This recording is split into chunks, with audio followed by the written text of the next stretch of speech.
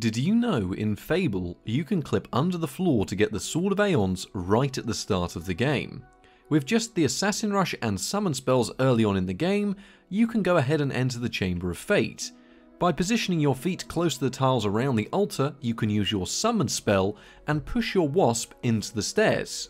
All you need to do now is Assassin Rush towards your summon, and after usually a couple of attempts, you'll be able to pick up the Sword of Aeons from right under the floor.